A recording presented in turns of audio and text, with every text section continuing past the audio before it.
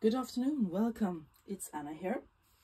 I am here today with a flip through of this journal that I have grown to call Cora. It is made from a repurposed book that was published somewhere between 1890 and 1900.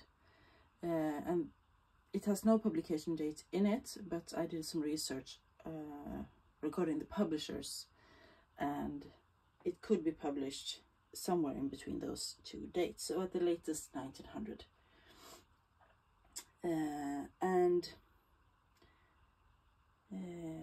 Yeah, let's measure it to start. It is 5¼ by 7½ inches, and the spine is ½ inch, a little bit more than ½ inch. As you can see, I have kept the old cover. I have made a bit of decoration on the front page with a little collage here with some Tim Holtz backdrops, a bit of an old book page from the original book, and a Tim Holtz photo. And there is a little label there. On the spine it is almost kept original, a small label down there is all I added, and on the back I added 2 labels up here. It is a permanent closure made out of sari silk, and this has some kind of pattern on it, and I think it's absolutely beautiful, grungy and old and absolutely lovely. And I haven't ironed it because I wanted to be this grungy feel to the book. Let's take that to the side. So let's start the flip through. My idea when I did this book is that this is Cora. She is leaving England to travel to her fiancé. He is some kind of scientist, researcher, and he has gone to somewhere in the Pacific Ocean, some kind of island.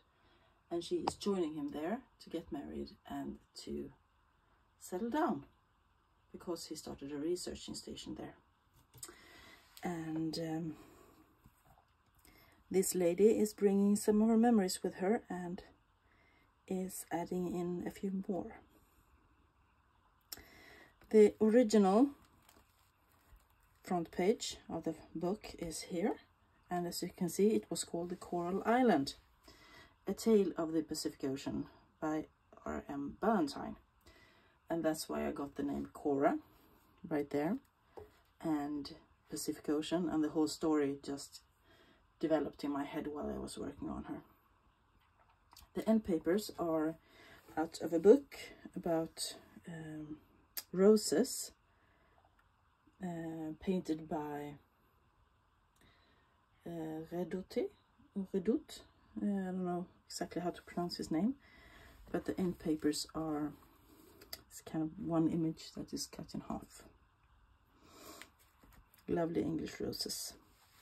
And here on the first page I put a little exotic bird and a small label. And the pages, the original pages of the book, were quite cracking and they were not the best quality, so I dubbed them up. There's still one set in each signature. The book has 5 signatures, by the way, and it is sewn in with a hidden hollowback spine, with a 5-hole pamphlet stitch, and it is a hidden hollowback spine back here, and it has a total of 100 pages. So this first page was doubled up with this one. This is an old advertisement for 4711 Eau de Cologne. Very nice old advertisement from a magazine, and I love it. Was the exact same size, so I love that. I have some tea-dyed paper in each signature as well, and on this one it flips out, and I put some tickets here because you need tickets if you're going to travel. And these, of course, are a lot newer than Cora and all this, but I like the style of it. Here is a book page from a book from 1900, and it is in German. And lovely font, lovely coloring on that page. And here is a small cottage that is also a tuck spot, tiny corner tuck, and inside there is a small journaling card. And this dress here is fussy cut out of a book about fashion, and it reminds me a bit of the one that she's wearing on the photo. So maybe this was her how should I say, idea when she went to the seamstress to get her dress made. She saw it in a magazine and she thought that would be a perfect traveling dress. And even the hat is quite similar. This is an old writing card that was in a vintage envelope that I found thrifting. I found a bunch of them, and inside was these writing cards, and you can almost see the envelope has been leaving some marks there. Here I have some plain writing paper, and this is an image. It seems to be a ball or something. Lots of people eating, drinking, laughing, having fun. And either this could be a going away party for Cora, or maybe it is one of the balls she and her fiancé attended before he left England to go to the Pacific Ocean. And once again, the back is backed with writing paper. Here is a little pocket that I made out of a tea-dyed index card, a 1900 calendar. I usually do one of those calendar, sorry, my throat is a bit dry, pockets with calendars on them. And since the book could be published as late as to 1900, I decided to use a 1900 calendar. And a small British flower style teacup. And inside is a dashing gentleman. And this I made into kind of a 4-cabinet card style. It was out of a book about Swedish royalties. But I believe this is her fiancé.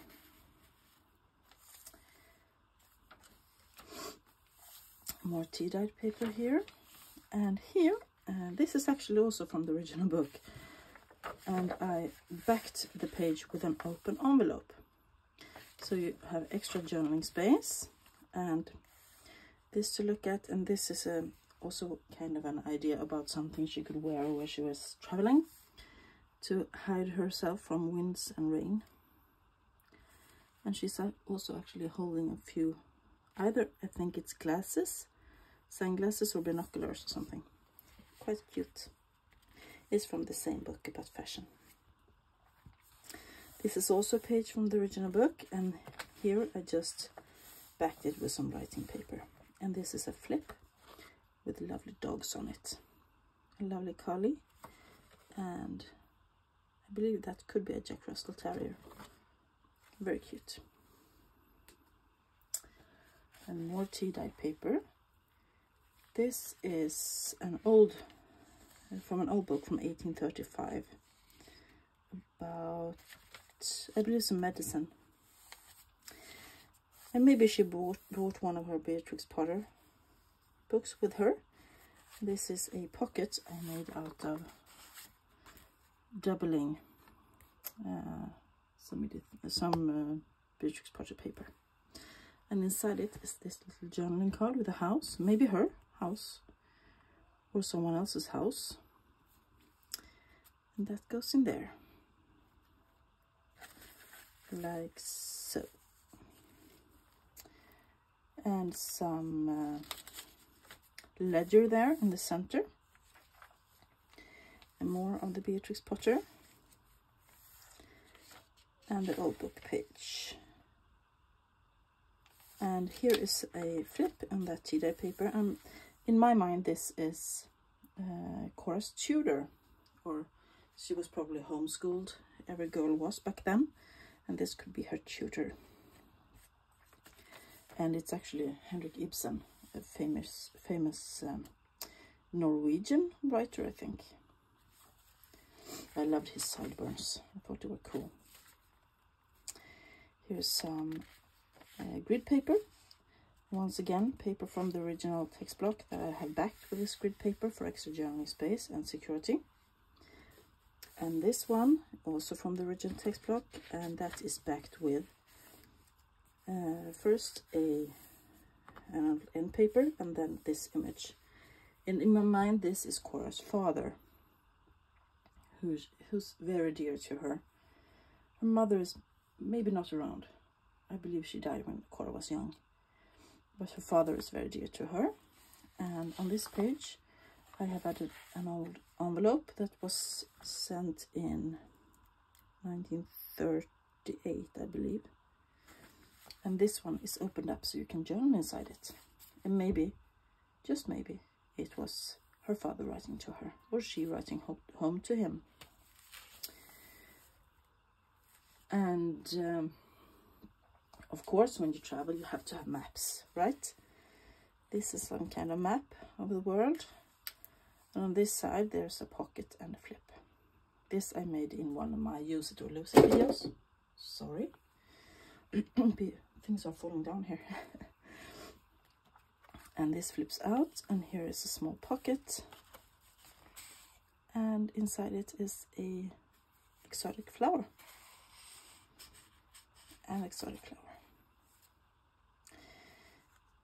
This is an old book from, didn't I have a date on that one? No, I didn't, because that book was so right. This is from an old school book, and that school book was falling apart, and it was just a couple of pages left, so I put one of them in here. It's about the history, and this is about Rome. Some grid paper in here, and on this page I put on a small exotic bird as well. The rest of the map and the rest of the tea dye paper. Here's another page from the original text block, and this one flips out. It's another dress idea for Cora, a lovely evening dress.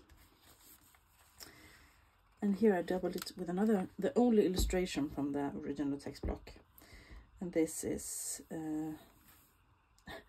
it says, a loud roar thundered over the sea, and someone fired a gun, a cannon from the boat. I haven't read the original book, but it was a youth novel for youths, adventure novel, kind of like Robinson Crusoe or something like that.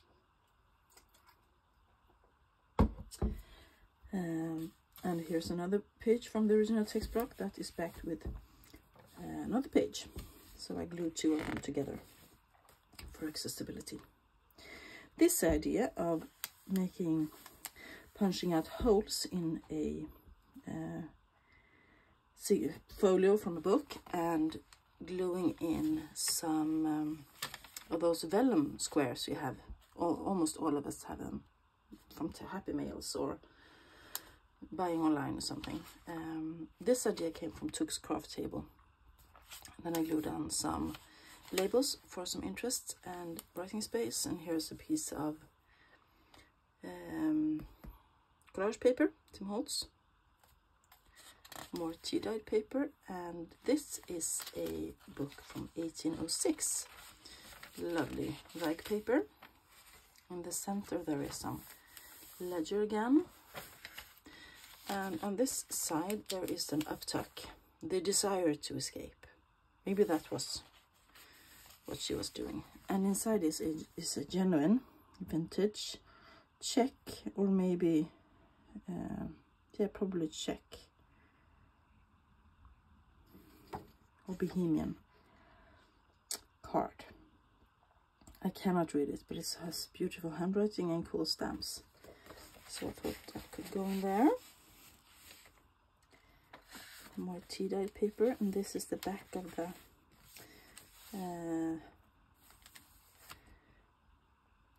little windows with different images in.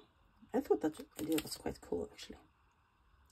This pocket I made in one of my use it or lose it. I have stamped, and I have put a few labels on, and it is actually a double pocket. This is a tag I made out of Tim Holtz papers, and this tag I made in one of my Use It or Lose It videos, I think. I have sewn around it and put a little fabric up here to make it look like a tag. So, and this is another page from the original text block, and that is backed up with another page from the original text block. This one we made together on video, a little washi tape label and a pair of lilies. Here I have backed the original pages with some writing paper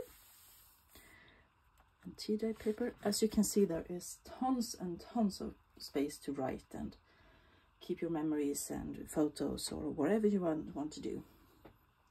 This is from an old loose leaf notebook that I found thrifting.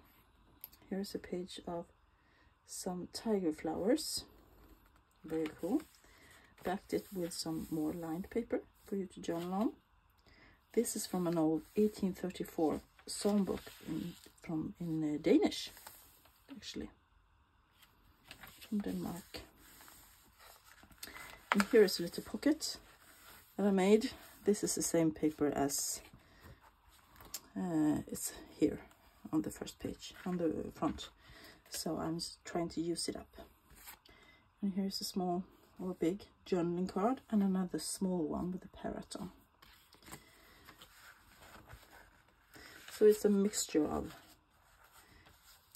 British and exotic things here. There's another lily. Writing paper here. This flip is extended with some picture of an old, this is from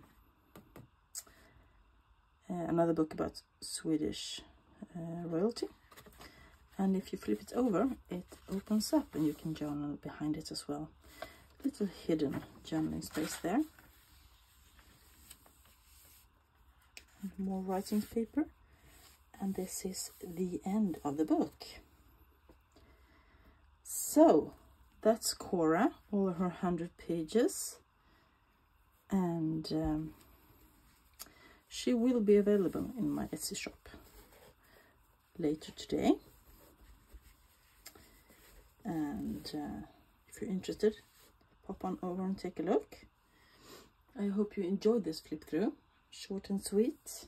If you have any questions or comments, please write them down below. And if you haven't subscribed already, you can do that if you like. I post videos like this, flip throughs, craft with me's, thrift hauls, etc. a couple of times a week. Always junk journal related. That is all for today. Have a great day. Bye.